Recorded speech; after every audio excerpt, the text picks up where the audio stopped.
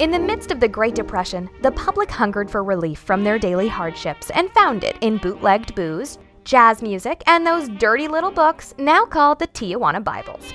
Have you seen the Tijuana Bibles? They're old-time, filthy, funny parodies of celebrities and comic strip characters. New York mobsters printed millions of these dirty little comics and shipped them to major cities along the East Coast, where they sold like wildfire.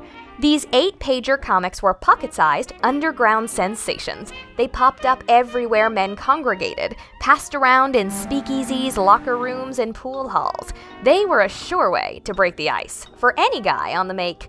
Dozens of Hollywood stars like Joan Crawford, Greta Garbo, and Katharine Hepburn were featured in these dirty tales, though the queen of the Tijuana Bibles was Broadway star Mae West. Notorious for her raunchy demeanor, Mae starred in the most extravagant productions, sometimes paired up with a spinach-loving strongman, Popeye the Sailor. Popeye's exaggerated extremities made him a prime subject for cartoon pornography. He appeared in more Tijuana Bibles than any other character. The insides are so dirty, we can't show them here. Visit TijuanaBible.org and see our outrageous comics for yourselves.